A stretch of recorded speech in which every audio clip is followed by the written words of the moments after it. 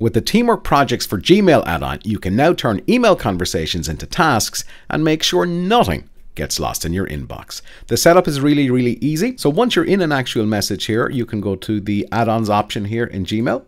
Once you type in Teamwork in the G Suite Marketplace, we can see Teamwork Projects for Gmail here. So I'm going to click on this, and now we're going to select Install. Let's select Continue. I'm going to use the current account that I'm logged in with. I'm going to select Allow. And that's it. It's been installed. So I'm going to select Done.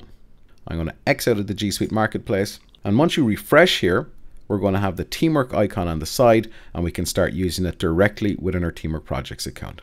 So let's select the icon. We can create a task, or we can create a task list. So I want to create a task in this instance here from this email. So I'm going to select Create a Task. We can select the project, the task list. We can assign it. We can have tags, and of course we can give it a name here, a description, estimated time, and a due date. And we can change the priority. Is it a private task? And do we want to add a copy of the email to the task? So I'm going to add the email to the task. I'm going to select a task list here, which is going to be admin. I'm going to change the name of the task.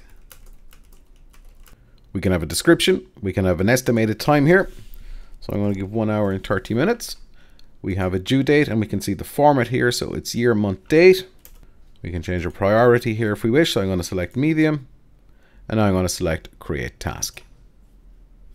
And that's it. That task has now been added. So if we jump into Teamwork Projects here, we can see this task. So now that we're in Teamwork Projects, we can see the task that we've created with our medium priority and our due date of tomorrow.